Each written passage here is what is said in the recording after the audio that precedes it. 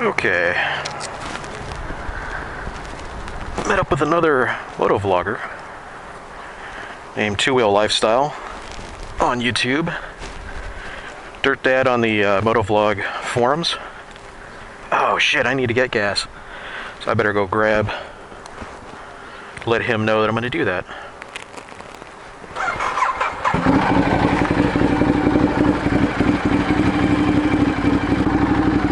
I need to get gas. Need to fill up.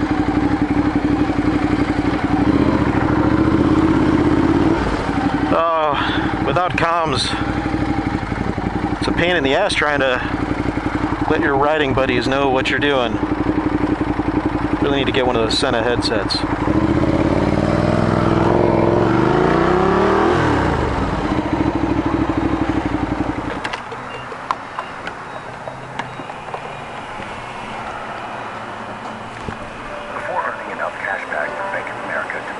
Oh, commercials.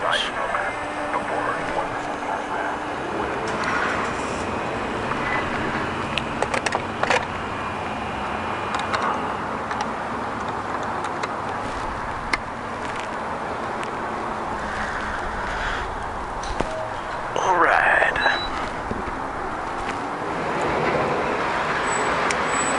Okay.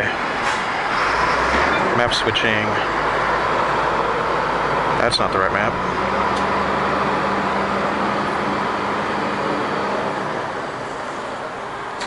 That's what I want.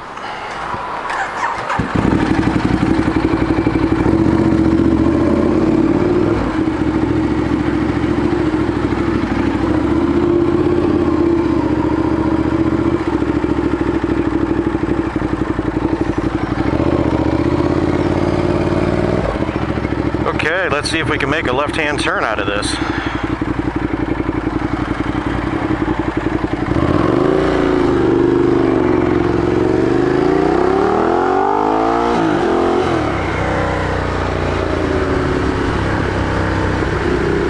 little chilly out today, so I don't know.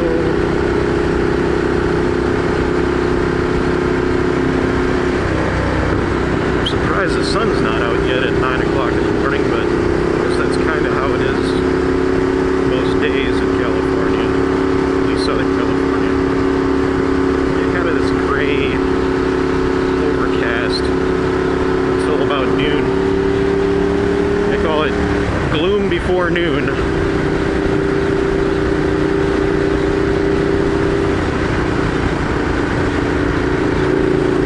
We'll see how the day goes.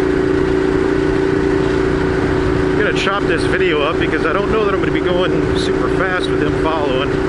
We are going to meet up at the bottom of the hill, so probably wicked on in the twisty bits. But I am not getting stuck behind trucks that are hauling liquids like that.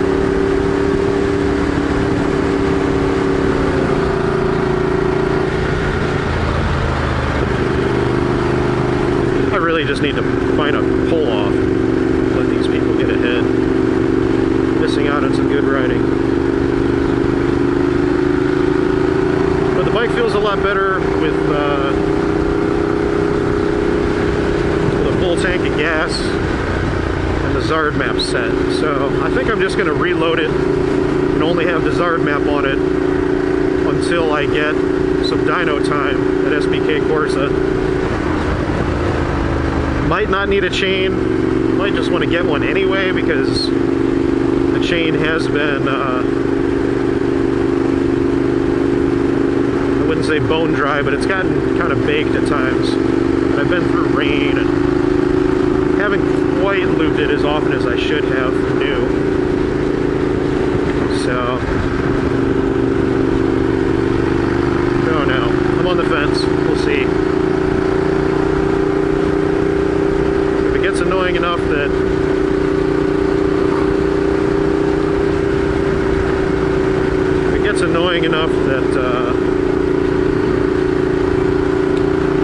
the bike is feeling shitty and stuttery,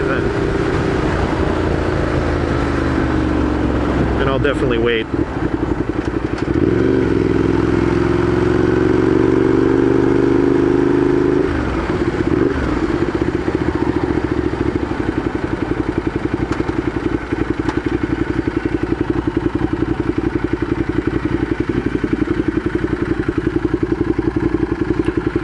him catch up.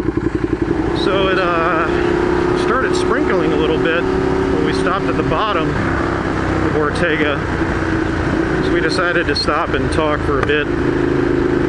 Should have had my camera out because some squids were coming and going, pulling wheelies as they went. I didn't even think about it. And a guy on a 300 Kawasaki stopped and just going nuts for the Diablo. I guess he'd been checking it out for a while now. Super psyched to see one in the flesh. Really, man, if you're into Diablos, just go to a Ducati dealership. Most of them are really cool and will let you check them out. They'll usually also let you test ride as long as you've got insurance and a valid license, motorcycle endorsement.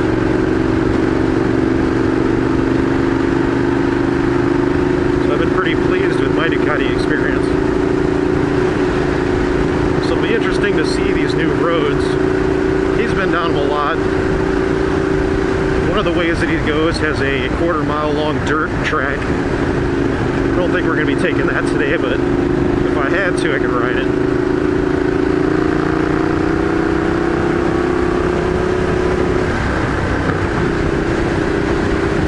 But from the looks on Google Maps, they seem like somewhat twisty, wooded back roads.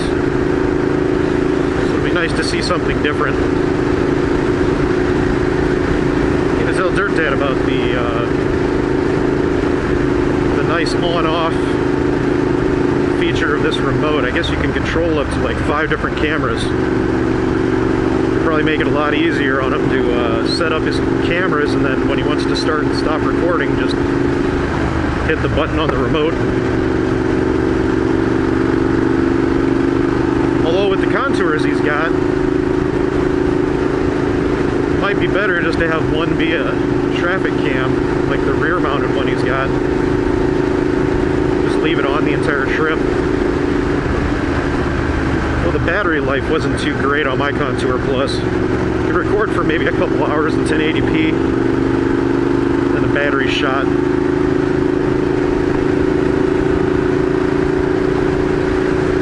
The Sony seems to be quite a bit better. I think you get at least an extra hour. Although when you connect the remote to it, it does not automatically shut off even if you turn the remote off. So you want to be careful about your battery life if you're using the remote. The remote, however, lasts, man, I have yet to get it down to 1 bar of battery life on a 5-hour ride. That trip that I made down to Palomar, the remote was lit up the entire time. Well, pretty much the entire time. And it did not die out. So I've been pretty pleased. I did switch batteries when I was out in Palomar, just to be safe, because I didn't want to have the battery die on the way home. It was a good thing I did, because I ended up getting that lane splitting footage. Yeah, I definitely need to switch this shifter up higher. It's not rubbing or anything, but the foot pegs lifted up. And when I did that GP shift video, which I don't think I actually saved that and submitted. Shit, I need to redo that.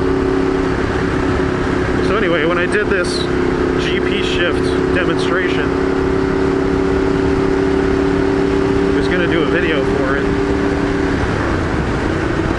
Actually, it's probably on my other camera. Duh. Need to see what's on that. So when I did that, I had to move the little lever that slides onto, God, what do you call that thing? The shifter shaft. That lever be flipped so it's pointing up instead of pointing down for GP shift. That's how you reverse the shift pattern. Well, when I switched it back, I didn't get the angle just right. It's probably a couple teeth further down, further further clockwise. So that ends up pulling the shifter lower. So I need to do it a little, maybe a couple teeth counterclockwise to raise it up.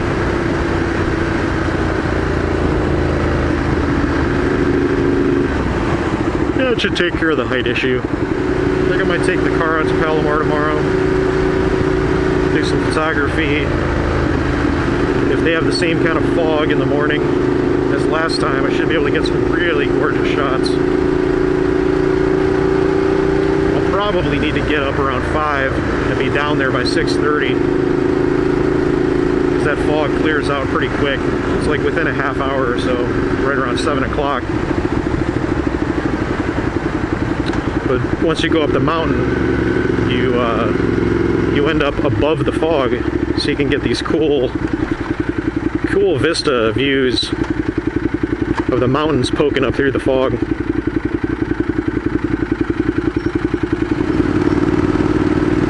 Bumpty bumpty bump.